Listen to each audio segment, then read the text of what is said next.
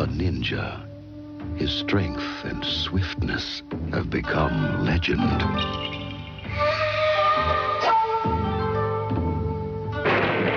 Yet even the ninja knows all things must hide from the hurricane.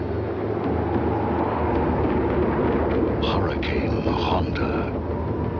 It will come in the spring of the new year. God, that is such a brilliant advert. So the bike shown in that advert is a Honda CBR 600F Hurricane, and the Hurricanes were Honda's first fully fared sport bike series. Now I'd argue that it was actually the first fully fared sport bike from Honda was the CBX 750 Ball Door, but who am I to say what Honda's first fully fared bike is? Anyway, the bike we'll be dealing with in this video series, if it becomes a series, is the rarest of the CBRs, and that is the CBR 750, a bike that I thought for many years Honda never made. But they did. From 1987 to 1988, they made the CBR 750 Hurricane. In 1987, they released it under it had the Superaero tag on the back of the fairings, and that was to sell the super aerodynamic look of the bike. It's very smooth. So much so that they integrated the rear indicators or winkers into the rear light, brake light. And on the 1988, they got rid of that feature, if you call it a feature, and basically made it a clone of the CBR 1000 Hurricane. So the indicators at the back of the bike were on separate little stalks. It was probably cheaper to do it like that. It also lost the Superaero title or tag, and the Hurricane name on the side of the bike was really reduced in size and moved, so it took up less of a prominent area. Another thing that adds to the rareness of these bikes is the fact that they were only released for the Japanese market. So the reason why a lot of people don't think Honda made a CBR 750 was because they didn't in any country apart from Japan. So these bikes could only be imported into the countries. So imagine my surprise as I was scrolling through Dundee, which is Ireland's version of Craigslist, when I came across this ad for a 1987 Superaero CBR 750 Hurricane, about an hour and a half from my house. I was thinking, well, and it was for a very good price. So I was straight on the phone and I said, obviously I want the bike, blah blah blah. I went down to investigate the bike and see it, and the condition was, if it runs, I will take it. So I went down, got a van, went down, hour and a half, saw the bike, beautiful, gorgeous, stored in a nice dry shed. Took some work to get it out of the shed, but we got it out. Wouldn't start. Battery was dead flat, no lights coming on the dash, nothing. I didn't bring jump leads, I didn't bring anything because I didn't think I'd have to. So I agreed to come back 3 days later, knock 100 off the price for the diesel to come up and down again, back again, got it out, brought a battery myself this time, brought jump leads myself, plugged it in, lights, camera, pressed the start button, no go, was starting for about a minute and a half. It was leaking fuel all over the place was covered in petrol. Thinking, oh man, this bike is not going to run, and didn't I have the kill switch on? So I flicked the kill switch and, well, see for yourself.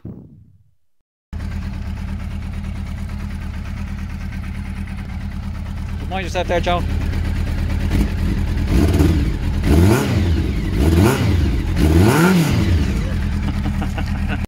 So you can see from this image here from the video just a few things with the bike. You can see directly under the middle of the bike that dark patch, that is petrol that is pouring out of the bike from a pretty serious fuel leak.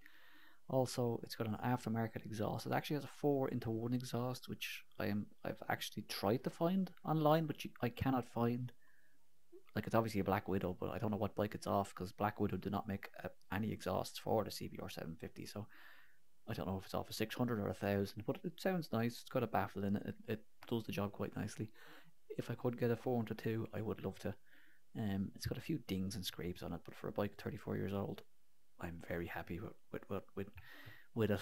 So we loaded up on the van, and the next clip you'll see is it in the shed.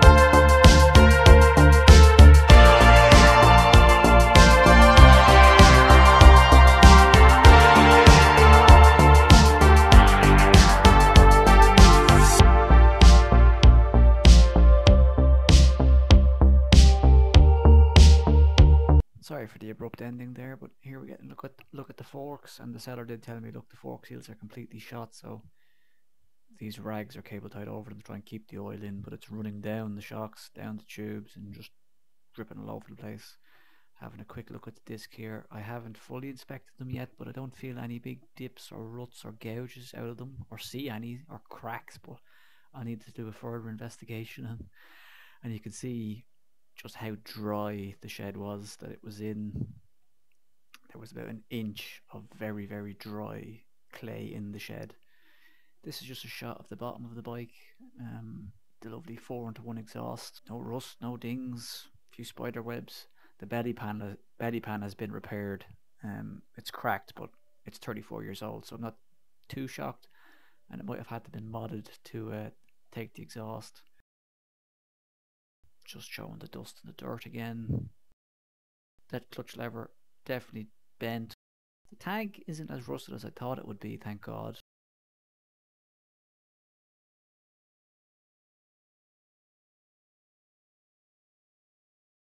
I'm not sure what that furry stuff is. And there's that ill-fated battery. You can see how much is in it. 4 volts. Like that wasn't going to do anything.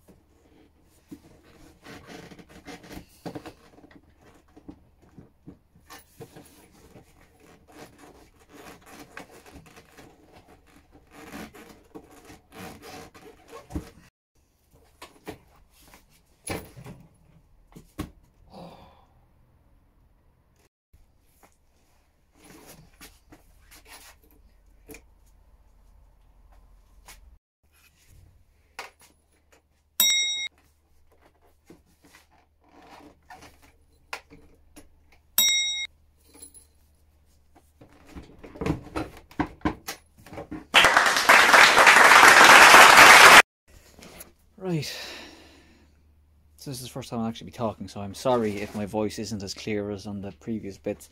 To get this tailpiece off, so here and all of this to this line, basically the Superaero section on both sides comes off as one piece. We basically just have to, there's one connector back here for the rear lights, and there's no actual fasteners keeping it in. It's all these push tabs. Sorry now.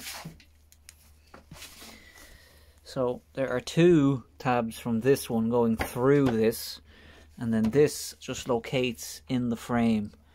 So we basically just have to push out that tab, and you can't see the other tab really. It's there.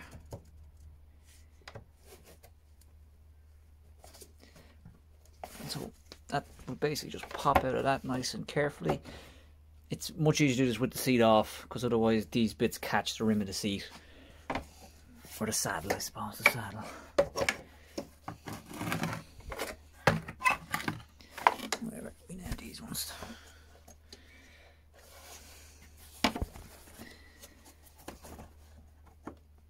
Already I can see I need to invest in a tripod if I'm actually going to be doing this. I don't know how people do this. I really just want to go into this and go, film, and just that rust. It looks bad, but really, it's old dry rust. It's not deep. Now I've only seen this bit of the frame yet, so get the side skirts off, get the tank off, and I'll actually have a look at the frame. But I'm not too worried about this bit of sand and a bit of paint, because no one's going to see this. I'm going to end this now, and I'm going to pop this rear bit off. The next bit you'll see will be this off. I don't know why, but I really just love the back end of this, the way they integrated the... I know it's not a big deal now, but it's just so smooth, because on the 600s and on the 1000 the indicators were separate attachments. So this piece in particular is very unique to the 750s.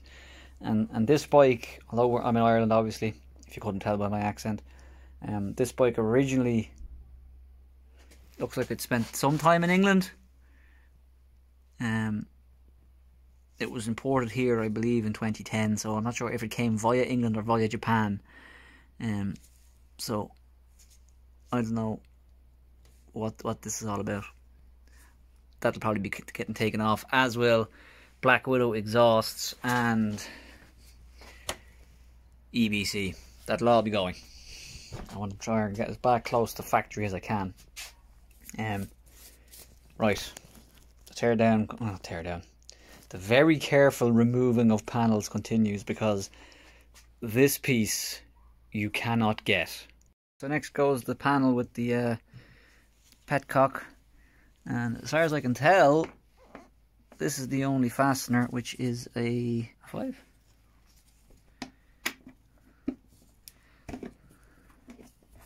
So bear with me, I don't want to break this panel. Now we have our first little issue here. Focus. Somebody did not like this fastener. So this lives in here.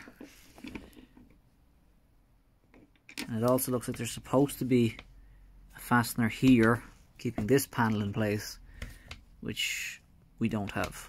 But we're making this, so this doesn't actually go through the frame, it just sits in here. So I'm going to try and put this back in here so I don't lose it. There was also at the top of this panel, there is a little, I don't know what you'd call that, a plastic plug into a rubber boot, and it just popped out. And I have to say, it was the same with my CX500 Eurosport. The rubbers on these are just, for a bike from the 80s, like they're still so fresh. Thank God. Also, as I was taking it off, I realised throttle stop screw is hiding here behind this panel. So good to know. First sight of the carbs and something drilled. We go deeper. I couldn't get the screw back in because it was threaded, so I've just stuck it with some tape to the inside of the panel, so I'll have to get a new one of these. So this one also, extreme carefuling, and also this will have to come off. Also, I'm no sports bike expert, but this is the air intake for the airbox and the carbs. In later gens, like the Fireblades and the other CBRs, they obviously move these to much more frontal, you know, air goes in and down as opposed to air goes in. So we just took I just took this panel off. There was only one fastener holding it in, whereas I can see there's clearly supposed to be two. And I'm just relocating this back in the frame so I don't lose the thing.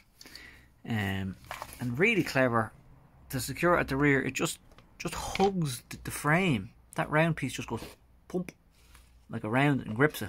So something tells me this isn't factory, this bracket. Maybe it is, maybe it's on the other side. It just doesn't look very Honda, neither of those bolts. But I don't know, maybe I'll be surprised. And on the other side of the mirror image of the panel I just took off, we have a different fastener. The plot continues to thicken. So I would assume we undo this fastener and we undo our little plastic shoe and rubber boot, and this should all just go pop out. But we'll see. We'll see promptly. Okay, so this just basically turned a quarter turn and it popped out, and I've had a look. It's retained, so it won't come out. So I'm not sure if that's factory or if the Allen key on the other side is factory. So we are learning together. You can see how good the paint's. Anyway, I digress. There should be. So this should just pop out here, and you should see rubber. You can see. Oh, hang on. The plastic foot that's through the rubber boot, so that should just pop out.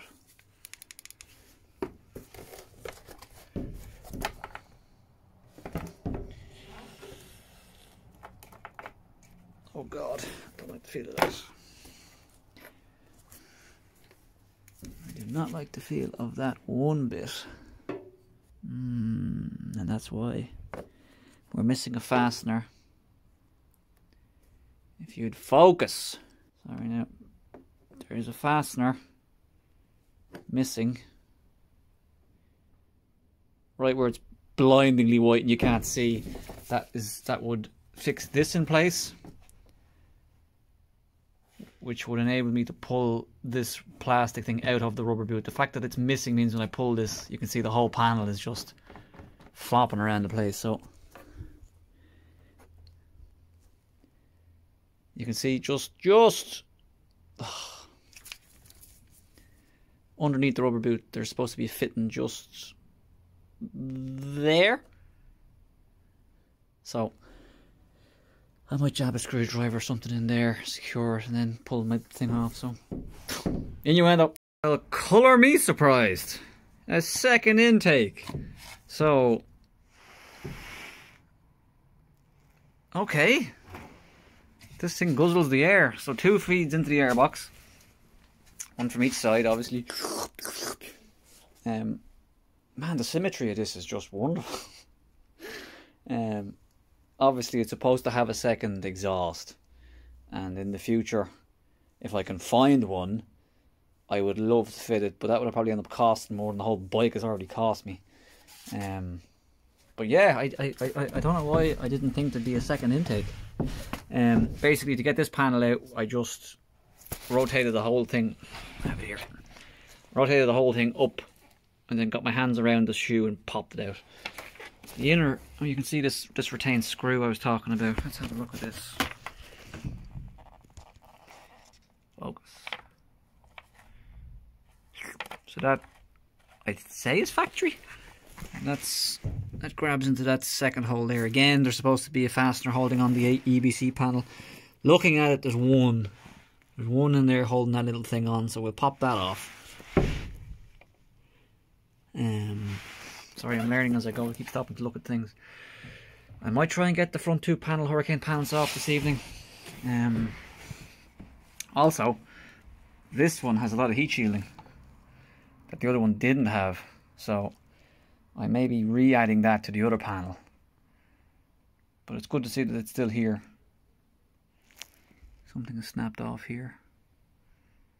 But the main locating boots, these are the ones that locate in the Superaero panel, as I've dubbed it. Frame is still looking quite good.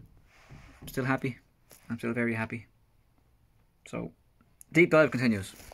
Well, maybe that is Honda spec and Honda spec bolts, because it's on the other one, and I mean, everything lines up the way it should.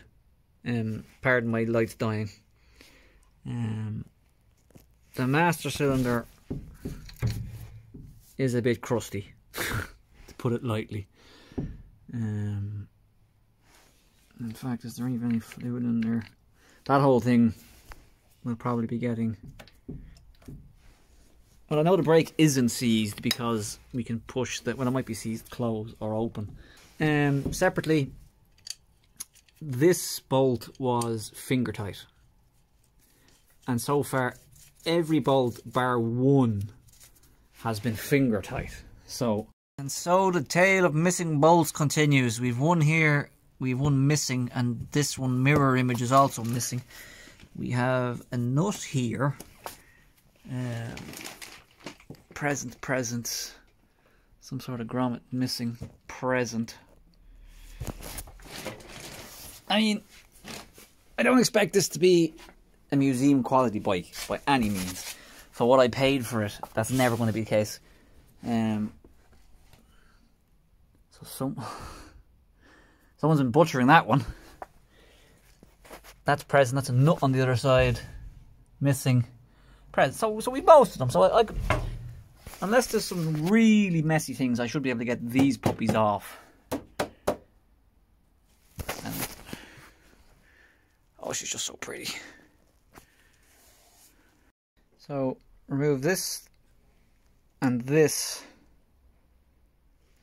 Actually, there's a screw that they use on the other side. Anyway, this and this whole panel just dropped off in one piece. And consider my heebies jeebied, because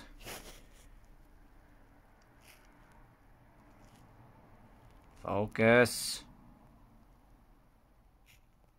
Yep, that is a big ass, thankfully dead spider. To say I f***ing nearly jumped only for I was holding this basically priceless body panel, it would have been... I do not like spiders. I do not like spiders one bit. So that panel nearly entered a low Earth orbit. But cutting back, and this is where it hopefully died. So I'm going to call it for the night. Hopefully it's not in the starter motor. Hopefully it is, and I cooked it when I started the bike. But yeah, man, look at that frame. Nice. And these bolts were encouragingly tight on all the way around. So I don't think people who were fiddling back there were fiddling up here. So I'll deal with the tank and the front another time. I couldn't actually get the oil. Oh! The oil dipstick off, so I'll tackle that another night. I don't want to break it. So we're going to go nice and easy. There's another very bad angle of the side of the bike. So, like, even these foam things are still in place, and they're still so spongy. They haven't dried out or cracked or anything. Like, they're... I think we did good. I think we did good, and by we I mean me. I think I did good with this puppy. So let's get a wide angle. That's a bit better. She's not looking too bad for what I spent. Not looking too crusty. Yes, could be a different story when I get under the tank. I know there is a catastrophic fuel leak. I mean, when I turn the fuel on, the thing just starts gushing. So I am assuming there's two fuel lines that go down and feed. One feeds these two carbs, one feeds the two carbs. I'm hoping one of them is just split or sprayed or off. The lad I bought it off told me, look, the carbs are shot. Even though it started on the button and idled off choke at like 1000 RPM with the gushing fuel. So I don't think it's anything too catastrophic. I hope. But we will leave that mystery for another day. So thank you for watching. If you watched, I'm not going to ask you to like, share and subscribe, because I don't know how many more of these I'm going to do, if any, or if I'm even going to upload this. I suppose I've been looking up CBR 750s to try and find this type of video, and I can't find them. There's a few people trying to sell them, so the whole point, as I'm sure I said at the start, is to actually give people a reference to say, and I'm not a mechanic, this is what the inside of these bikes actually look like. This is where the bolts go. This is how you get the panels off. And plus it'll help me put the thing back together, because not a mechanic. Not a mechanic. Anyway, thank you for watching and listening and hopefully enjoying. Right, bye.